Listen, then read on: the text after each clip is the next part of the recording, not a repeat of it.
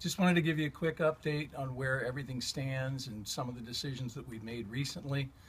As you know, most of you know anyway, that I got back from a 3-week boost of health down at the Center for Cancer in Tijuana.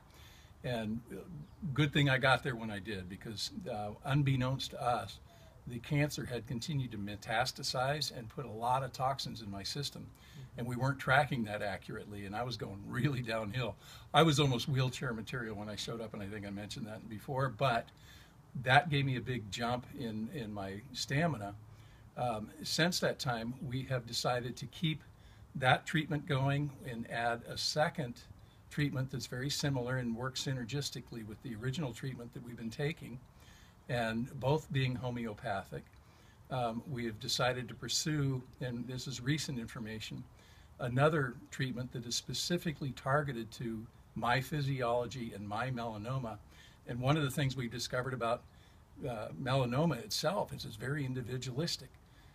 One guy can get cured by beans, and the next guy coffee, and the next guy cannabis, and we all have the same cancer. Yeah. So we're learning as we go here, and so we're at a place now where the cancer is actually metastasized in numerous areas throughout my body: muscle, bone, brain, lungs, liver. So while it looks very dangerous, it is, but the reality of these treatments just gives it a bigger job to do in our mind.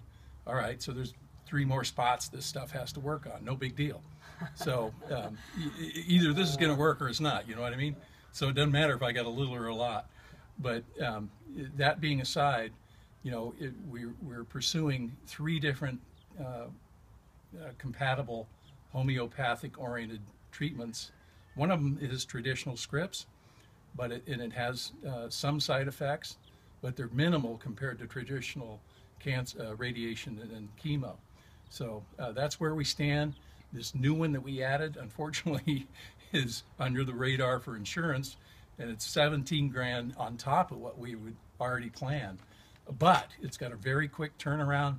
We'll know if it's working in 3 weeks, but it's expensive to find this out. But that's a much shorter journey than these long-term maintenance. So we're actually just thanking you all for coming alongside us. We have so appreciated your prayers, your encouragement. There are 3 parts to healing. They are spiritual, physical, which is our treatments that we're taking, and also mindset, positivity. My attitude has, when you're approaching something like this, we've heard this from numerous physicians. You got to have all 3 working. Otherwise, it's not a good. You're not going to cure yourself.